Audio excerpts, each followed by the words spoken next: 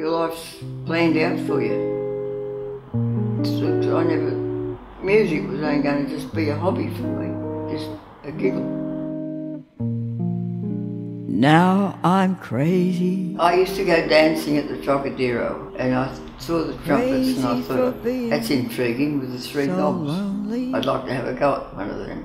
I didn't tell Mum for a long time because the trumpet players used to go all red in the face and I thought, oh, I'll never manage one of them. I'm only little. So blue.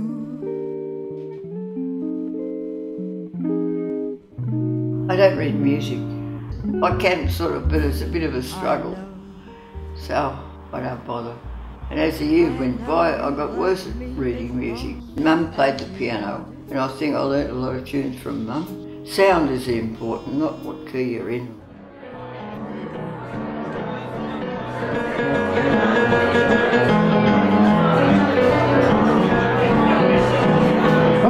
Tennessee, both go in the storm of a tree.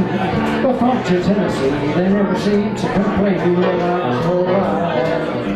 When John and I first got married 40 years ago, I met him at the British Ex-Services Club.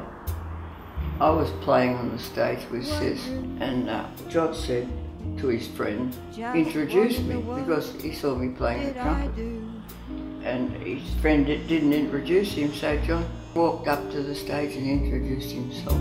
After about 5-6 years, his mother got cancer again, so he went over and looked after his mother. And years went by and his visa ran out and he couldn't get back. So I said, well look, we'll get married if you like, come back. I'm crazy for crying. And he did. Oh, we went out a lot, I'm music, crazy for trying. played. I got him into the hotel, you know, the rocks. We had a good time, and he died over 2 years ago, tumour on the lung, through smoking. It's a pity about the drinking and smoking.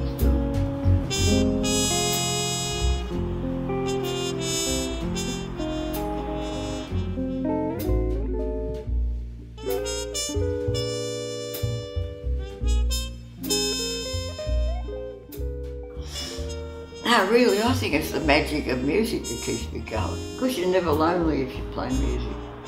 Tickles me to the teeth, actually, music. Yeah, nothing like it.